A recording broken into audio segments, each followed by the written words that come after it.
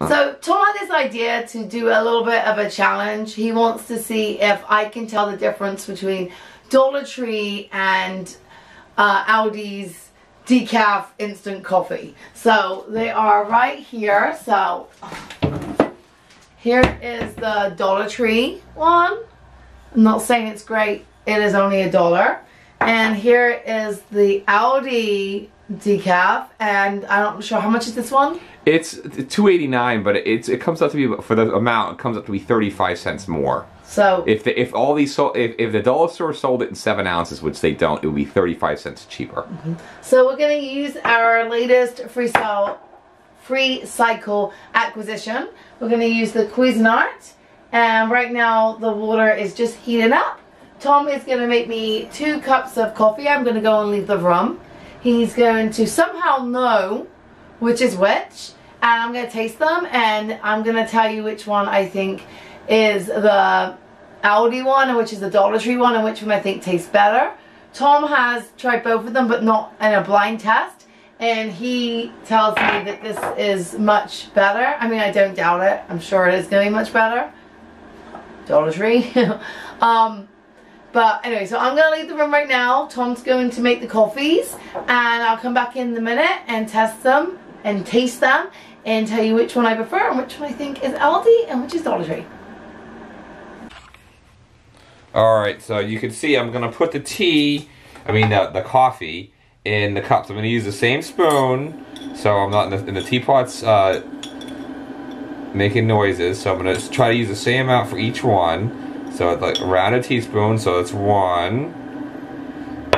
And then around a teaspoon. The consistency is pretty similar with both of these with the grain. It's not like one's not grainier than the other, like sometimes you get with non-instant coffee. So I'm going to do that, but I'll use different spoons to mix them so there's no contamination. So we're going to do that right now. So we find a different spoon. I'll use a Kobe fork, but that's fine. Alright, it's going crazy. The thing's making noises. So I'm going to take the first one, and I'm going to put it in.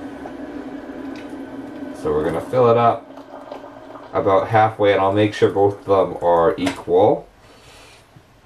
And I'll video that to verify it.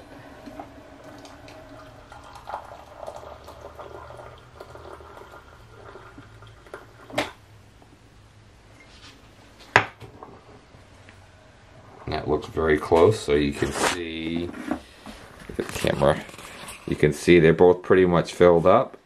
So I'm lining them up. So the one on the right is this, and the one on the left is this. I'm not going to say because it shows within earshot. So what I'm going to do is I'm going to take these and turn them like that. And I'm going to take this container and cover it up. So we have our cups lined up here, so we're just going to keep them right and left, and I'll take a fork to stir this one and the spoon to stir this one so we're not contaminating anything. So then we'll have Joe come in here and we'll see if she can tell the difference. Yeah. So you want milk in it, right? I'm going to need milk so that I can actually drink it. Oh, you take the camera then, and I'll turn this off and turn the coffee off. You're going to put some milk in? Yep. Ooh. Okay, well they both look like coffee. Yeah, they both look like coffee. We're going to measure the milk because I want to make this official. So we'll actually have a measurement here.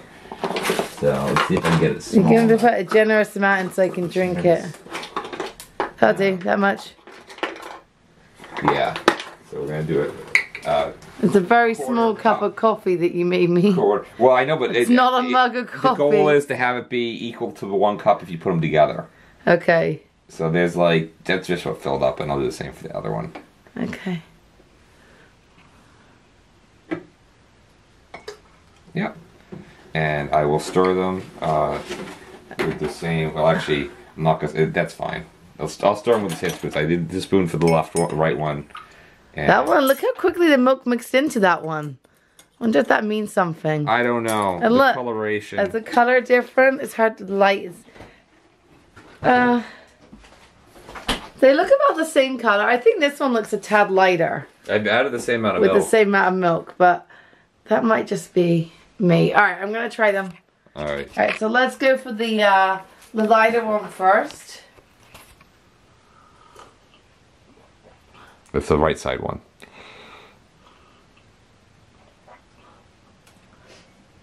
I'm pretty sure that's the Dollar Tree one. Haven't been drinking the Dollar Tree decaf for a while. You never know though, they could buy it from the same place. Let's try this one. That's definitely stronger. So that's the Aldi one. That's the Dollar Tree one. Which one do I prefer? I think that one is almost more bitter in your mouth. So if you want smoother coffee, I think this is smoother. So it might not actually be coffee. am I right? Lift up the can. Oh, yes, I am right. Mama's right. Right, but I actually think it's easier to drink that. I might prefer the decaf. I like strong coffee, so I like coffee when it's not instant. I only really like instant decaf, and this doesn't have that like. This is instant flavor. I don't think it tastes like coffee, actually, but that's fine. This has that like. You can tell this is instant. I guess. I consider the Dollar Tree coffee. Yeah. It's a warm drink, but I don't consider it. I think I found the answer. It makes them hybrid. Oh, that's smooth yet bold.